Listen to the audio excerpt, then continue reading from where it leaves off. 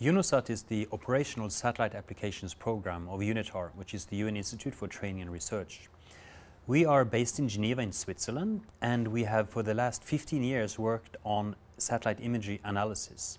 This is really a fantastic use of technology in order to help the United Nations do better as an organization, and also better help our member states or countries, especially developing countries. So at UNOSAT we are using this technology, satellite imagery and Earth observation if you like, in order to help in humanitarian disasters, but also for disaster risk reduction. We work on the use of satellite imagery for refugee protection as well as human rights issues.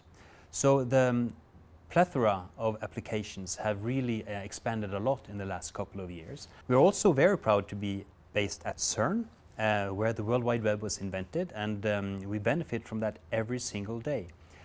Having access to CERN servers, to the fantastic bandwidth that CERN can offer us, this allows us to download satellite imagery right after they have been acquired, and within a few hours we can issue our analysis to both sister agencies and also to, for example, countries affected by natural disasters. I'm very proud to see the impact we have had from helping affected communities after natural disasters, but also to see how we can transfer our skills and how these skills are being used, for example, to alleviate climate change.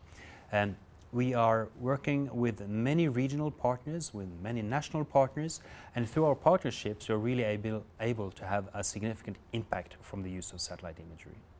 This year we're celebrating 15 years of operations at UNOSAT. We will have a nice event here in Geneva where we will take stock of what we have done so far and have practical examples of the impact we've had over these last 15 years.